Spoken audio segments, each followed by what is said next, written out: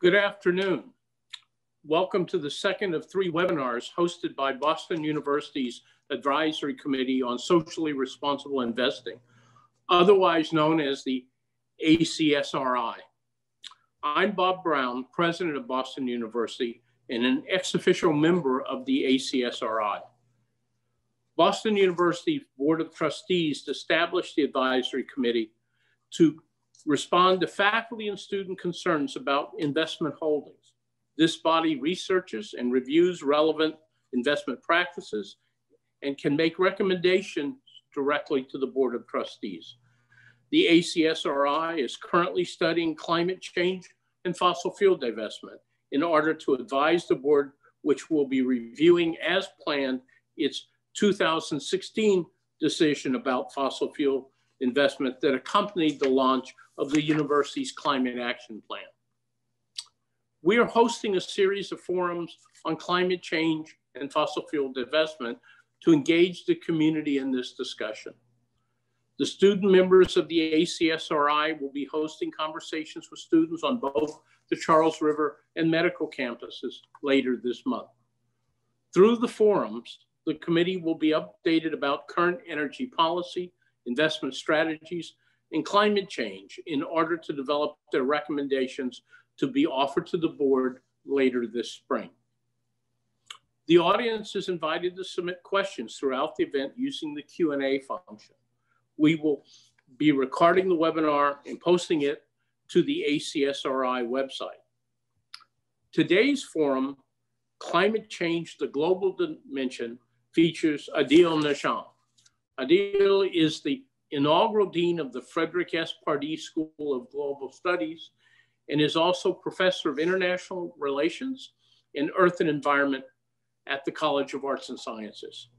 He was co-author of the 3rd and 4th assessments of the Intergovernmental Panel on Climate Change, the IPCC, work for which the scientific panel was awarded the 2007 Nobel Peace Prize. His research focuses on issues of global public policy, especially those related to global climate change, South Asia, Muslim countries, environment and development, and human development.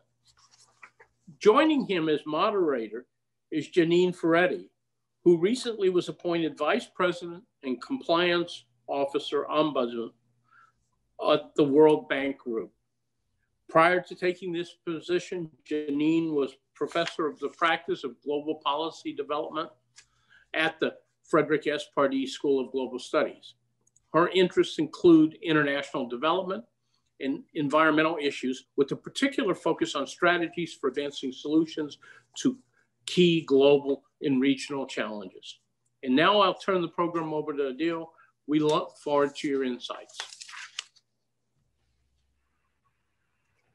Thank you very much, President Brown. Thank you very much for that kind introduction, and my gratitude also to the committee for giving me this opportunity to speak to this committee and to the community again on this very, very important and timely issue. Let me first put up some slides, and what I want to do in my time is to extend the conversation that started last week with the first of these presentations that were given by my colleagues, Professor Cutler Cleveland and Peter Fox-Penner. And they talked about where we are with the climate science, particularly in terms of energy. And I want to extend that to start talking and thinking about where are we in this global moment in terms of climate change as a global issue and its impacts in particular. So I'm going to focus on global, I want to focus on impacts and adaptation, and I'm going to focus on the future in the few minutes I have in the hope that we can extend that conversation and build on what you've already heard from my colleagues. In doing so, I want us to think about 3 questions, if you will. They may not all be questions that are easily answerable, but I think, or easily answered, but they are questions that I think we all would be well served to think about. The first of those questions is, of course, the question that we are here for. What new have we learned about climate change? And particularly since the last 5 years when I had the honor to speak to this community and this committee. And I'll give you a glimpse of the answer to at least that one. I won't do that for all three of the questions, but at least on this one, what we've learned is that a lot of the things that we thought would happen because of climate change, in fact, did happen. We've also learned that a lot of those things happen faster, both on the negative side, on the positive side. The climate, in fact, has been changing in many ways faster than expected. That some of the things that we were thinking might happen later have already begun happening earlier, and I'll talk about that. But on the technology development side, on the positive side, and this has also come as a surprise, that development has taken off faster than expected in a number of areas. The adoption of technology may not be, but technological development is certainly something that's giving people some sense of hope. But let me not go into all of it here. I did want to highlight that at the beginning. The second question, and the one I'll spend the most time on, is what does it mean to live in what I have been calling in my recent writings as well as public policy engagements, the age of adaptation? I will argue that we now live in the age of adaptation, and we will be continue to live in the age of adaptation. And I want us to think about for a few moments, what does that mean? And how is that different from where we have been, which is mostly a focus on mitigation? I will make the distinction in a little while. And the third and final question, maybe the most important one, spread throughout this talk, is how we talk about climate change might need changing and might already be changing. The way we think about it, the way we talk about it, how that might be changing, and why that is important. So those are the three big questions that I hope you will stay with me as I expand them in the next 20-25 minutes. Let me begin with Paris. The last time, 5 years ago, when I spoke to this committee, I had literally landed off the plane from the Paris conference, which hadn't yet ended. And I had literally, from the airport, come to the hall, and we were doing it in person. Out of Paris, two big things came, three numbers, two ideas. And I won't go into the details. I am assuming, I am sure I'm talking to people who understand climate change, who understand the basics.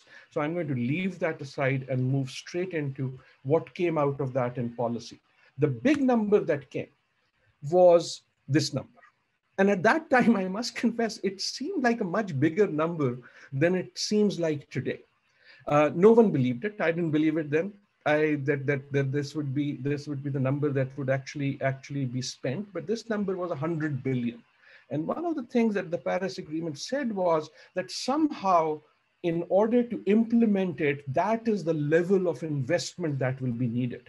And the policy idea was that instead of mandating the investment, this investment would come from corporations, it would come from individuals, it would come from policy and countries, it would come from Boston University in how it builds its new buildings, it will come from you in how you adopt an electric vehicle, and so on and so forth. It would come from corporations changing their ways, it would come from countries, and all of that would add up to 100 billion. People rolled their eyes, I did myself, because 100 billion, you have to figure out how many zeros there are. Now, I say this as I highlight this because since then, we have had to play with much bigger numbers in response to disasters, including in this last year and right now, when now $1 trillion seems to be the going rate for how we have to think about disasters in just one country.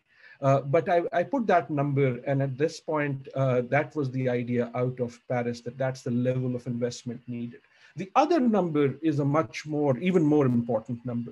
And this was a range, 1.5 to 2 degree, 1.5 degree to 2 degree. And the idea was that, voluntary as the agreement is, the nations of the world came together and said, we will try,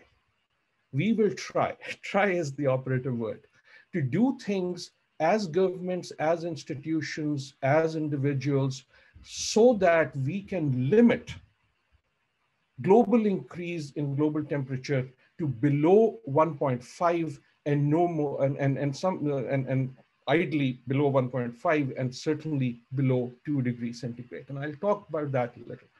The 2 degree is really what most industrialized countries, including the United States, were pushing for. 1.5 came because a lot of countries, about a third of the countries, many of them small, many of them island states, all of them poor, argued that 1.5 was too late, especially if you're a small island state. By that time, you may actually not be there. That the issues for them were far more urgent and they were truly existential. And therefore, this thing came that 1.5 is needed. Now comes the bad news. At least I would argue, and I'm happy to take questions on this later, at this point, the serious science suggests, and this is a great tragedy as well as a great diversity, that there is no way that we are going to reach 1.5. I think many people, including myself, keep hoping that maybe we will. Maybe if we try everything, we can get there. And theoretically, yes, it is possible. But given what we have done since Paris, given where the goal is, it seems to me that the math just does not add up. And in some ways, the race is on for 2. But this number becomes important because, as I said, for a very large proportion of the Earth, 1.5 is itself very near the threshold of what counts existential. But hold those numbers in your mind. Some of my colleagues might say that it is too early to say that can't happen, and I hope they're right. I hope I am wrong. I very much hope I am wrong. But why do I suggest this? I'm not going to go deep into the science, but let me at least show you two pictures. This is, and I hope you can see this on your screen, and you can see that squiggle happening in the circles. This is actual recorded temperature for every month ever since we have had that record in the 1800s. And look at what is happening to that. So that is for every month. The first red circle is for 1.5. The next one is for 2. This graph stopped at 2016. I will tell you in a little while what has happened since 2016. And what has happened is you are now at that 1.5 line, but I'll come to that in a minute. But more importantly at this point is not just where 1.5 and 2 degrees are, but what has been happening as that circle sort of, you saw that increase over time. And this is not about projection. This is not about prediction. I have purposely chosen a year that is past. This is data of what has already happened. And this is about the point that I want to leave us with today, that climate change is no longer a future issue. It is an issue today. And for at least 2 billion to 2.5 billion people, it is happening right now, right here, but I'll come to that. Now, you might be watching this and saying, okay, well, that's global temperature. And global temperature might mean something scientifically, but I don't live on a globe. I live in a place on the globe. And I've been shoveling snow here in Boston. So what are you talking about? So let me take that same number, the same data, and show you what it looks like for the same period, starting 1880, every year that we have recorded temperature. What has been happening to wherever you might be on this planet? We are at 27, 1932, 1945, 1952. Just keep looking at that picture, keep looking at the color, keep looking at what is happening. It is the same manifestation of the same data of what has actually been happening. This is not projection. This is actually what has been happening to global temperature. And that, and not just global temperature, but global temperature spread across the world. And if you look at that picture and those colors carefully, and you match it with what you have been seeing in your news feed or newspaper, if you still read those things, or seeing on your Twitter feed, you will start seeing why the stories come from certain parts of the world and why the stories, including if you look at the map of the United States. Why is it that the stories you hear tend to come from California more than Massachusetts at this point? But more importantly was that stretch of color that you have seen. And the point I'm trying to make is it is global. It is global in how climate change happens. It is global because the climate system, the science of climate chemistry is global. I might need a passport if I travel by road from Boston to Montreal, and I will need to show something at the checkpoint, but the carbon molecule from my car does not. And that's why it is global. By the way, if you see those very colorful lines at the back, they do look nice. If we were still in the time that we met in person, I might have been wearing a tie with that design or socks with that design. That design is not just colorful. That design, again, is another manifestation of the actual recorded temperature of the world, the global mean temperature, and how that has changed ever since we have been recording it back in the late 1800s. And again, all of this to suggest that that global is important. So if global is important, I return to that 1.5 that Paris said we have to try for, and which it seems at this point, I hope I'm wrong. I hope I'm wrong.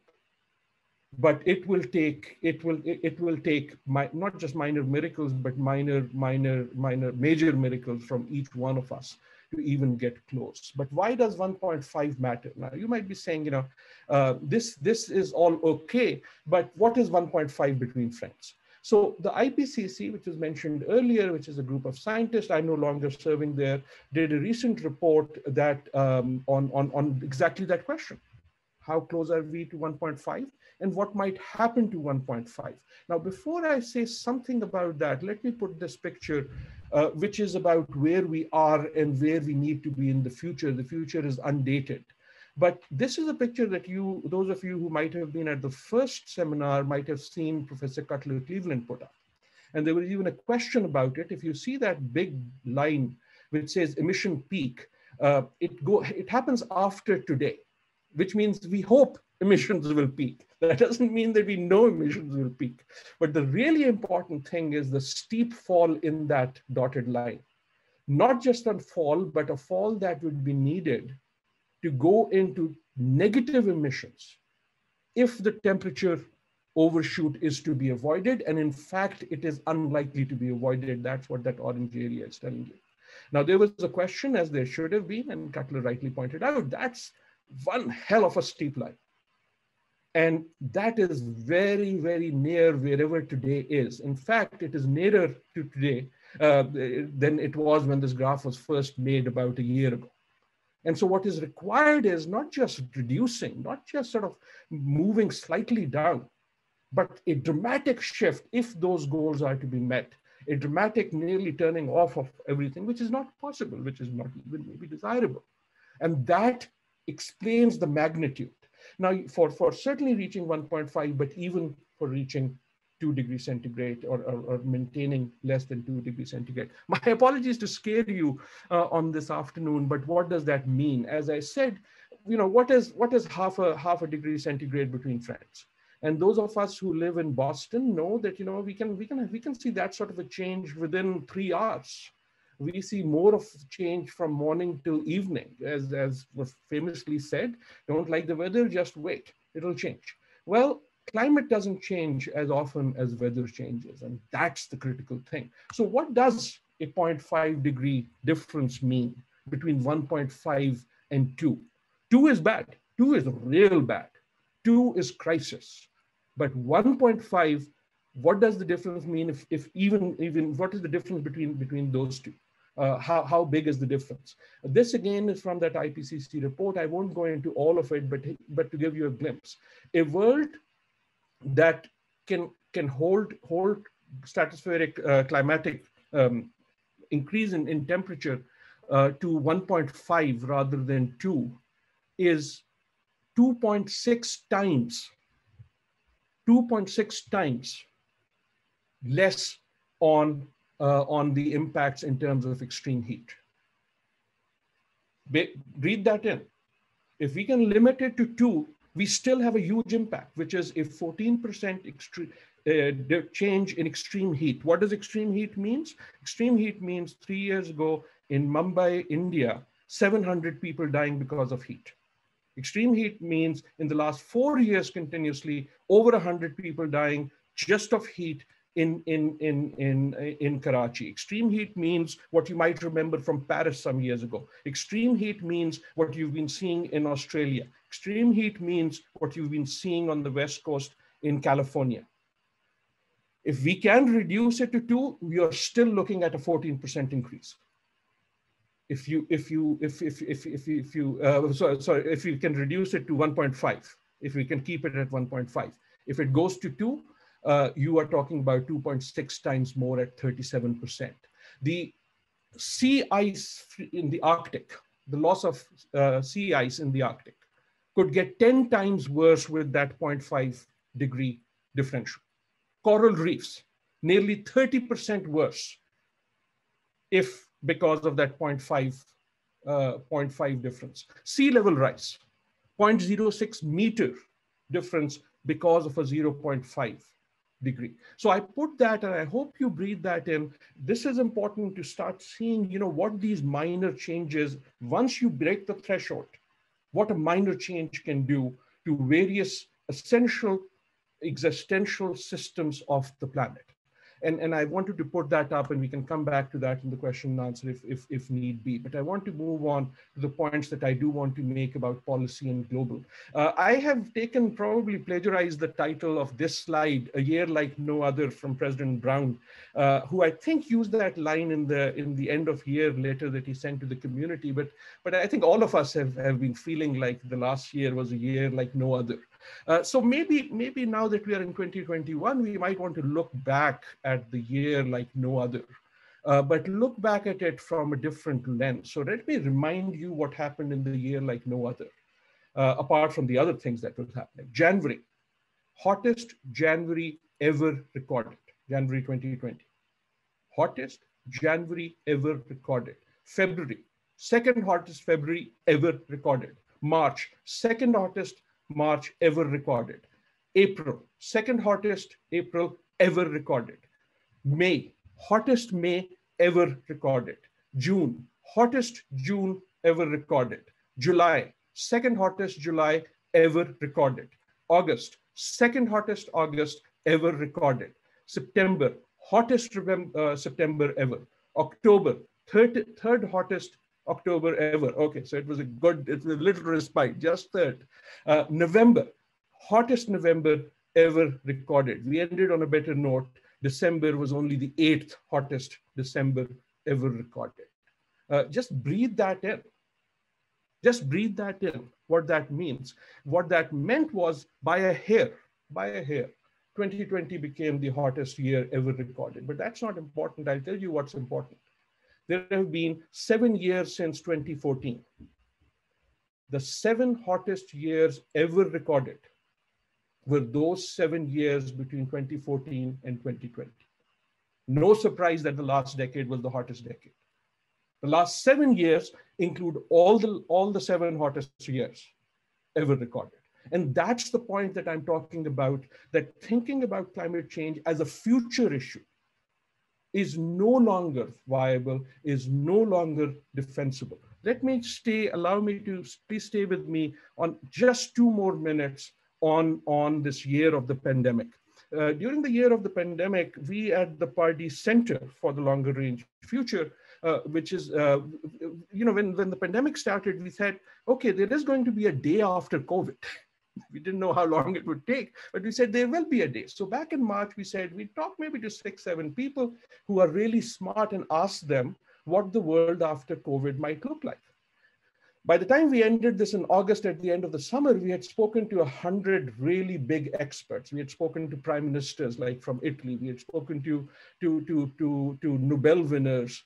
We had spoken to at least one chief of staff of the White House. We had spoken to an ex-director of the CIA. We had spoken to all sorts of people. Mostly this was about what might happen to politics, what might happen to the economy. Most of them were on the economy. But here, what I want to show you is a short clip which brings together some of the things we heard in terms of what we are talking about today, not just climate, but sustainable development.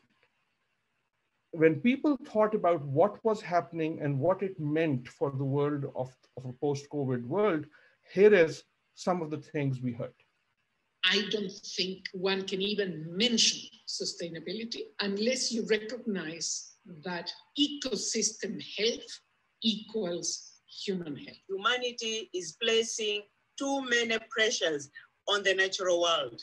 with damaging consequences. What happens in the long term to biodiversity is going to depend on the course of our collapse. We also need to make sure we prioritize a food future that coexists in harmony with nature. The big problem, of course, is that problems of poverty and problems of inequality impinge on the question of food availability. It's now the 21st century, and there are still 800 million people worldwide that don't have access to safe and affordable drinking water, and over 2 billion people worldwide that don't have access to adequate sanitation services. Even without a pandemic, even without a public health crisis, that is a public health crisis. 75 years from now, we're going to run the world on sun and wind because it's cheap and clean. But if it takes 75 years to get there, the world that we run on sun and wind will be a broken world. We have many opportunities to really transform our economy as we come out of COVID. We need to come back with a cleaner economy. We should be able to make our societies more resilient, grow the number of jobs, and actually grow the security of our energy system. Do we prop up the fossil fuel industry? Or do we, as we did during the recession, choose to make an investment in green technologies? You now have these extraordinary sums of money being mobilized overnight. We could not find it in ourselves for the past 10 years to find a way to mobilize $100 billion in order to accelerate our collective capacity to move towards a low carbon economy. We have another global pandemic, global planetary emergency looming. And can we use this opportunity? Can we learn from this to actually fix the way for the future? The coronavirus pandemic, in my view, is a harbinger of a much, much bigger emergency to come. And everybody is now seeing that. The bottom line is that our recovery from this pandemic must guide us to a more inclusive, sustainable, and resilient future. I showed that because these are some really, really smart people. We did 101 interviews. Each was only about 5 minutes long. But the interesting thing is we talked to them about climate change, or many of them we asked about climate change. And what they start talking about are the things that you heard. And there's a reason why they are talking about food and water and impacts and economy and investment and so on and so forth. And that really is what I want to focus in the rest of my limited time here, because that brings us to this notion that I had introduced, which is my argument that we are now already living in what I call the age of adaptation. Now, first, in terms of climate, there are these two key words. They're probably two of the most important words in sort of climate policy or in climate science. One is called mitigation. One is called adaptation. Mitigation is essentially the things that you do to mitigate, to keep the problem from happening. Things that you do so that carbon doesn't go increase, so that the problem doesn't happen. Adaptation is what you do if the problem does happen, and then you have to adapt to the impacts of that problem, right? That's the most sort of basic thing. We as a species are actually very good at adaptation. In many ways, our dominance as a species has come because we are so good at adaptation. The fact that I'm wearing a sweater is adaptation. There is climate out there, and I adapt to it by wearing a sweater so that I don't have to heat this room super heavy. It rains, I take an umbrella. That's adaptation. But one of the things that we've learned in the last year, if we've learned anything, is that adaptation, when you don't do enough precaution, is extremely, extremely expensive and difficult. We can adapt. We can adapt to having this meeting on Zoom rather than in person. That's adaptation. In many ways, Bob Brown is now the Chief Adaptation Officer of Boston University. I am the Dean of Adaptation of the Pardee School. Each one of us have had to adapt. But one of the lessons we learned is the less prepared you are before a crisis hits in, the more difficult and more costly that adaptation is. And that is why adaptation is a central argument in climate policy, and why there is so much impact now on adaptation, because it has become inevitable that even if we do the best we can, there will be impacts. And that is why when you build new building at BU or anywhere in Boston, you try to think about where you're going to put all the stuff you used to put in the basement. Because the basement may have water in a world that has sea level rise as a real likely possible danger in the future. That is the type of thinking that adaptation kicks in. And what I'm suggesting is that the world is now beginning to think not just about mitigation, which is reduce the likelihood of the impacts, but also adaptation, because even in the best case scenarios, there are some levels of adaptation to climate change that will happen. How did we get there? A tragedy in 5 pictures. I will try to sort of rush through this very, very quickly because I understand my time. The first is, this is one of the most depressing graphs in all of science, I think. It is a failure of wisdom. This is an old graph, but it only becomes worse if you have it more recent. Between 1991 2012, 13,950 peer-reviewed climate articles were published, peer-reviewed scientific papers on climate change, only 24 of which rejected global warming as a human-induced concept in any way. At this point, the proportion has gone even worse. So it is not that we haven't known. It is somehow that we turn this into two sides when there really aren't two sides. There are very few scientific concepts that have the type of agreement that you just saw, maybe gravity, maybe not. It is a failure of negotiation. I won't go into it, but 25 years of constant negotiations and countries kicking the can forward, first at Kyoto, then at Copenhagen. In some ways at Paris, but wanting to do, not finding the way to move negotiation into actual policy at the levels that is needed. It is a failure not just of negotiation, it is a vulnerability failure. Again, very briefly, if you look at those two graphs, you don't need to read every country.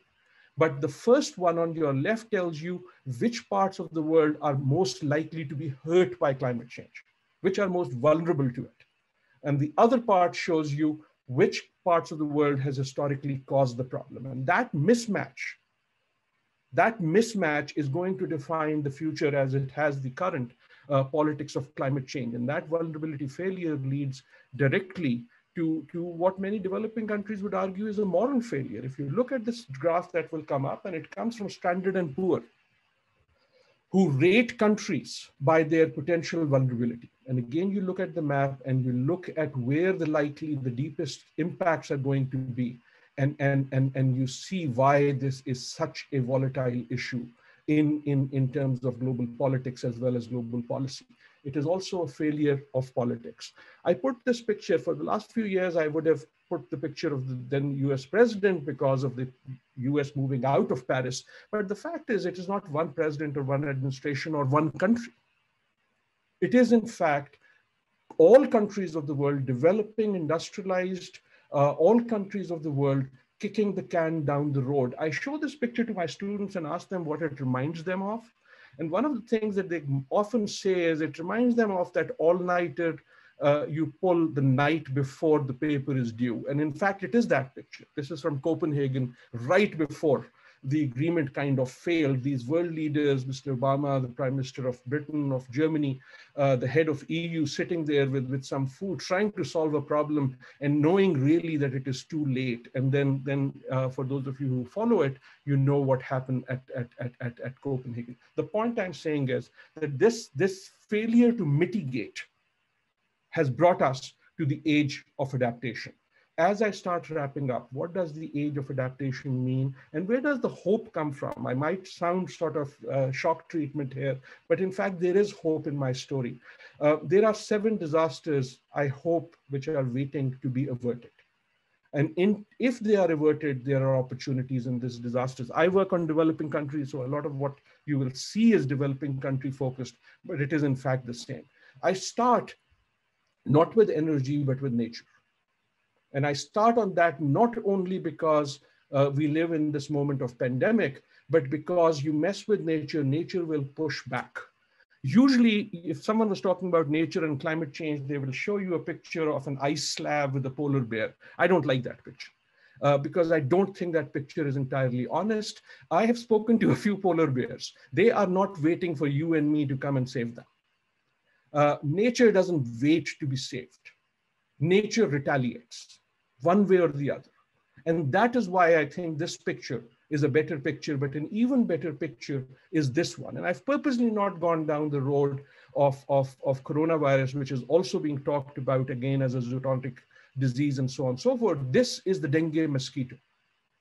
And the dengue mosquito is changing its habitats, partly because of globalization, partly because of more travel, but many people think partly because of climate change, because the mosquito adapts to changing climate and find itself in places where it wasn't before. And that leads to the very, very serious concern that a lot of people in the climate, as well as the epidemiological world, have about how a changing climate will change vector-borne disease. And again, the moment we live in is a moment that you have thought more about this anyhow. In many ways, the signature issue of the world of adaptation is water. In the world of mitigation, we usually talk carbon, right? So mostly if you are interested in reducing climate change from happening, you focus on carbon. If you focus on carbon, you essentially focus on energy because that's where most of it is coming from. You come to the world of impacts, a lot of what we will talk about will be written in the language of water. What do I mean? Think about what happens if climate changes. A lot of what happens is about water. Water disappears, drought. Water melts, glaciers. Water rises, sea level rise. Water falls from the sky like no one's business, extreme events.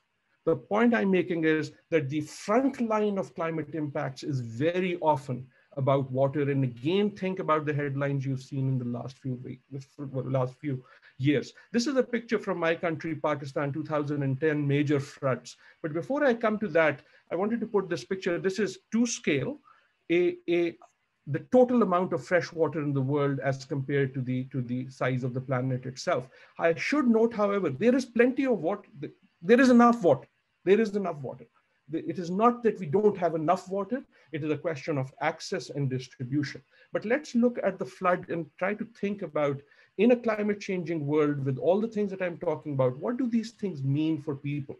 This is a map of Pakistan. The blue squiggle, dark and light blue squiggle, is the area that was covered by very severe or severe flood, right? So just keep an eye on that blue squiggle. I took the blue squiggle and put it on the map of the United States. That's the area it covers, Vermont down to Florida. I took the same squiggle to scale, put it on a map of Japan. Same squiggle to scale, put it on a map of Europe, Denmark down to France. The point I'm trying to make is, once you start talking about impacts of this level, then you have real impacts on people, and that translates. Now, if you're talking about water, you immediately start talking about food, because what is food except nature's way of packaging water? Not really quite that, but the link is so clear, and I only want to put the headline there. Then you immediately start thinking about food, as you saw in that clip from one of the UN officials. We've already talked about energy, and I want to only make one point and not delve on it, because you heard some very, very powerful arguments about where we are with energy, including the great opportunities. In many ways, the reason I put this picture is there is about 3 billion people for whom the energy problem is not that they use too much energy, it is that they use too little energy. That's the question of energy poverty. Why is that related to what we are talking about? Those people will, as they should, as they must, want to increase that energy. And therefore, when we are talking about energy transformation, we are not just talking about meeting the needs that we have already, but we are talking about a transition that also brings people out of this energy poverty. That is a reality for about 3 billion people. On this one, I have the greatest hope. And this is, again, pictures very much like what you've seen before. And the reason I have hope, especially, is because that transition in technology, not always an adoption, but in transition in technology with the cost going down, uptake going up, has been very, very dramatic. One of the things, however, that UN keeps an eye on energy, this is something that came out 2 years ago. It is a report of the International Renewable Energy Agency on what might be the security and economic security and energy security implications of an energy transformation. And I had been part of that commission, but those are the type of things that people are talking about energy. What I really wanted to focus with energy, however, is we think about energy just in kilowatts and gigawatts, but energy does things. And the most interesting example to me is mobility. you start thinking about adaptation, you start thinking about the world. It is not simply whether my car is EV or running on old style fossil fuel gasoline. The question is not just the type of energy, the question is mobility. The question is not whether I own the car or I get an Uber. Yes, it is the question. The question is, how do I get from place A to place B, which is both a human need, a human desire, a developmental aspect. And for a very large number of people in the world, it is not how their car runs, it is how to move from place A to place B. And that is why mobility is a larger question, again, in a climate constrained world. Similarly, and I think on this one, there is probably even greater possibility of positive action than in energy terms itself, is infrastructure. And again, infrastructure is not simply a question of replacing the polluting with it with something clean. Infrastructure is, again, talking about a planet where there are massive unmet needs. And with mobility, with infrastructure, the notion, the choice, the opportunity is of leapfrogging an entire world in this transformation. Why adaptation is not just about a band-aid, it can be a massive economic and developmental jump, the same way that the cell phones were. The interesting thing about the cell phone is how quick the transition was in places that didn't have landlines, because they didn't have to first take out the landline and put something else in place of it. They could immediately leapfrog to the newer technology, and both for energy and infrastructure, that is an opportunity. Two more left, but these may be slightly more disturbing. One of them is refugees. We don't think of refugees and climate. There is a lot of people, including in the United Nations, including in the Security Council, including very serious scholars, who are putting a lot of effort thinking about what a climate change world is going to do for not just immigration, but refugees. You think about refugees and you usually think of images like this. A big bad thing happens somewhere. In that moment, a lot of people can no longer live where they are living. They move somewhere else. Climate migration, climate refugees need not happen like that. They are much more likely to happen as economic migrants. A micromillimeter, already happening, micromillimeter change in the mix of sea level and fresh water in the Sundarbans in Bangladesh. And the shrimp on which nearly 1 million people's livelihood depends moves with that freshwater, seawater mix and is no longer available to those fisher folk. What do those fisher folk do? Their livelihood is gone. They move first to Dhaka, then maybe to Chittagong, maybe some arrive here in Boston. And the impact of this is something that is keeping environmental security and climate security people very, very concerned. Very quickly, look at this picture. This is from 1974. There is something called the parrot's beak. The parrot's beak is, if you see your bottom left corner, that's the beak.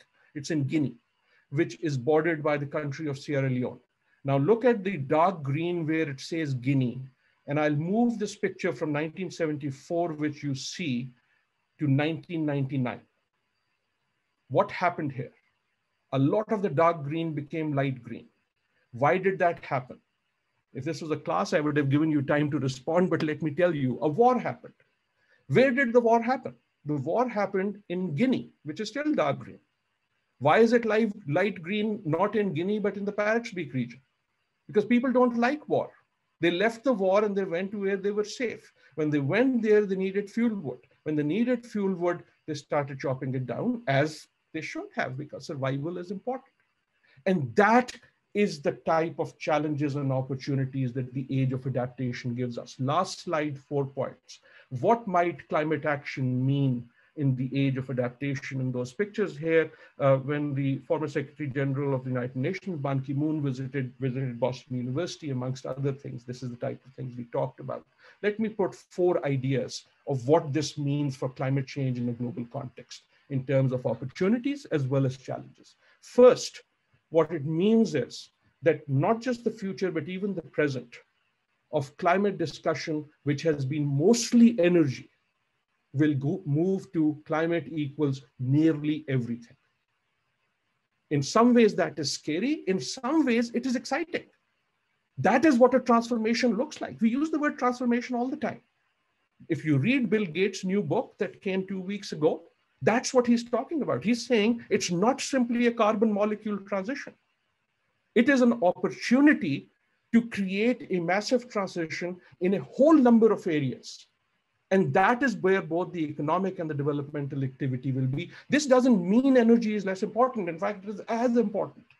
This means other issues are also now going to become more important. If we don't act on it, it will become more complex. If we act on it, there are opportunities. The second point that this adaptation world, the age of adaptation, tells us, we have to move from development seen as a problem to development seen as a solution.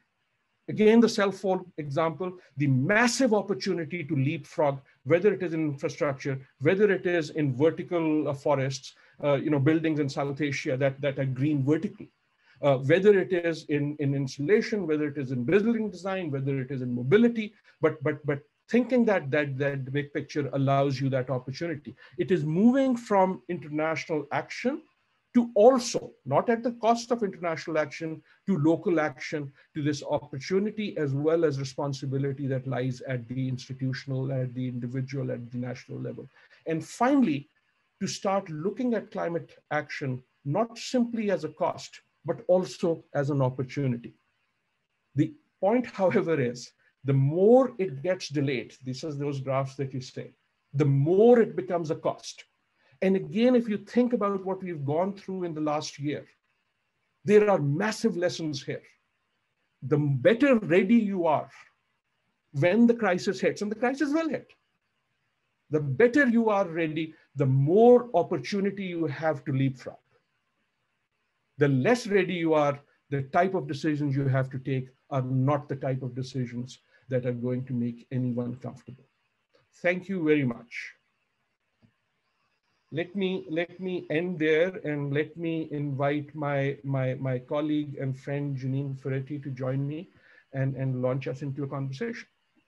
Thank you very much, Adil. I was listening to you and I was thinking what you're presenting was absolutely overwhelming in the sense of the nature of the crisis, the criticality of the crisis.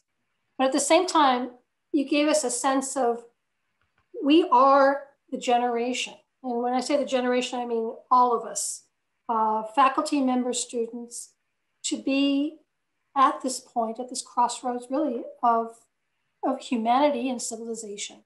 And you really gave us that sense of urgency.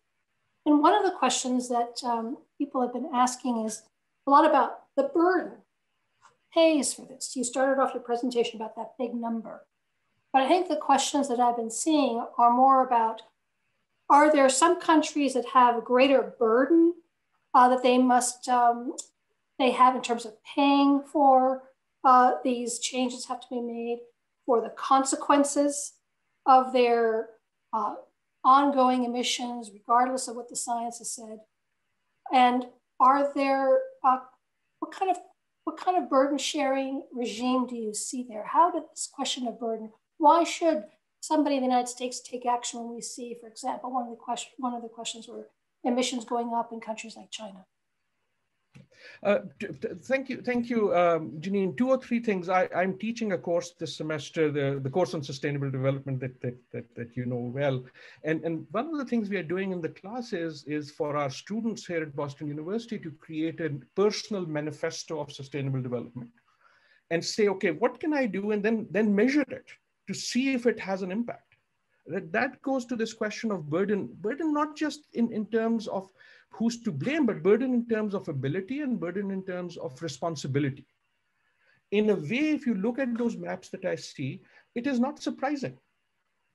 Energy led to emissions. The more energy you use, the richer you usually are. It's not a question of rich country, poor country. It's also within those countries, right? And again, we are seized in a moment in this country where those questions of justice and equity have become extremely important, and the same apply globally. In some ways, I have benefited from my emissions. And the vulnerability is that those who who are more likely to pay or pay earlier are somewhere else. And that is why a global solution is needed, but it also has to be an individual one. And that's why I mentioned my students, because a lot of the action has to be individual. Now, I'm going to get instantly unpopular. It is very, very popular to bash on China because China has the most emissions. No, China doesn't have the most emissions. China as a country has more emissions because they have 1 billion people. They have about 1/3 of the per capita emission that I do. And I'm not sure how much of that emission is theirs. Now, let me again push back. If I'm getting something on Amazon that's made in China and filling the stacks of Walmart, the emissions that went into making it, are they China's emissions or are they my emissions? Right? Now, I'm not trying to get philosophical here. What I'm trying to get is that the type of finger pointing that we've had, in fact, has defeated the purpose. And the purpose really has to be that we as a species have the ability to deal with it. It's a question about, as I said, you know, what is my driving pattern? What is the carbon cost of those packages that keep getting delivered every day on my doorstep? And so on and so forth. So those individual decisions to the global national decisions and everything in between is how it's going to add up. Thank you, Adil. We've had also a number of questions about the priority or the kind of implications of what is in front of us in terms of what has to be done. You listed those areas of priority action, how climate really is related to everything. How does that translate into development policy? Are we looking at a different kind of growth, a different kind of economic development? What advice would you give my boss now, David Malpass, about addressing these issues? Well, first of all, I'd say to David Malpass, why did you take her away from Boston University? The second thing I would say to the World Bank and others, and there's also another question that I see there about degrowth. In a way, I think we need to interrogate the meaning of growth. Right? And growth is a fairly recent term. I'm not saying it's wrong. But in a way, I think it's fairly recent. It's not even 100 years old as a sort of major policy concept. And I think it's taken on a life of its own. What you're really interested in is well-being. What you're really interested in development. What you're really interested in is in the quality of my life, right? And growth, by measuring it by a single indicator of more is always better, in fact, is not how you and I live. At some point, I love that burger, but after the 5th, it's really difficult to eat the 6th. And hopefully you don't even get to the 5th. The point I'm talking about is we need to rethink about development. And we are rethinking, right? We are rethinking. There are many, many interesting things happening. People are rethinking about ownership of cars, right? I hope it goes the right way. I hope it doesn't mean I won't own it, but I'll still use it as much. Instead of saying, you know, and automobile companies have themselves thought, right? Automobile companies essentially in the business of making steel containers that contain hydrocarbons? Or are they in the business of making containers that take people from point A to point B? If they are the latter, then what goes into the engine, whether it is electric or whether it is hydrocarbon or maybe at some point hydrogen, is a secondary question of meeting that need of mobility. Right?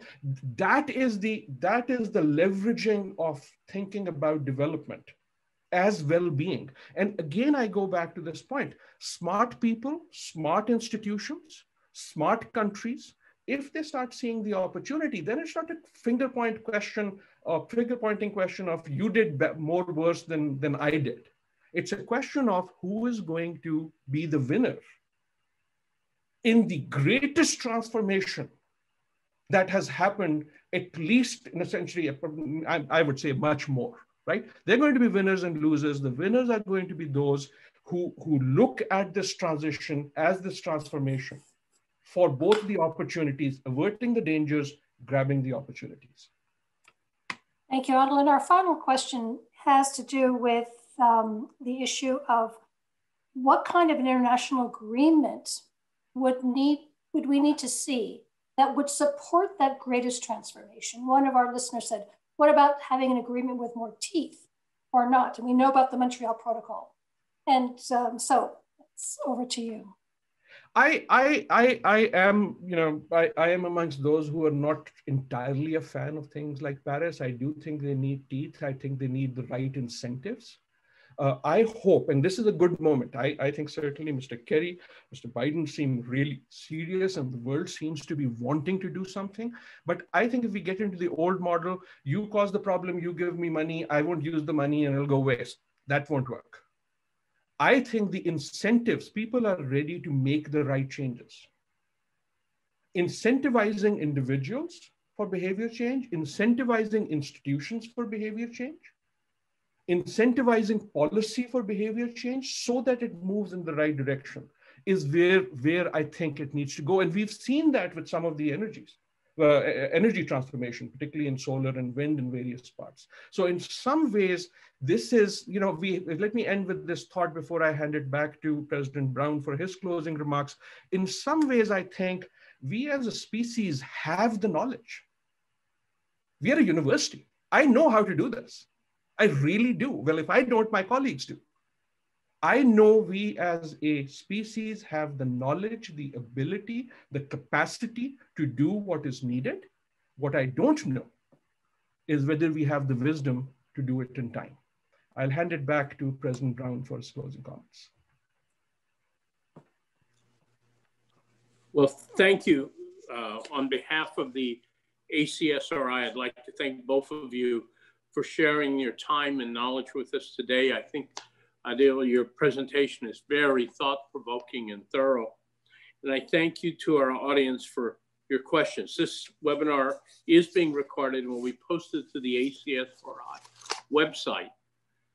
Please join us again this Thursday, March 4th at 4 p.m. for our next forum, Urban Heat, Rising Temperatures and Population Vulnerabilities in Cities, featuring Catherine Lusk, co-director and founding executive director of the Initiative on Cities, Lucy Hutira, associate director of the BU Urban Program and associate professor of Earth and Environment, and Patricia Fabian, associate professor of environmental health in the School of Public Health. We look forward to having you with us on Thursday. Have a good evening, and thank you again.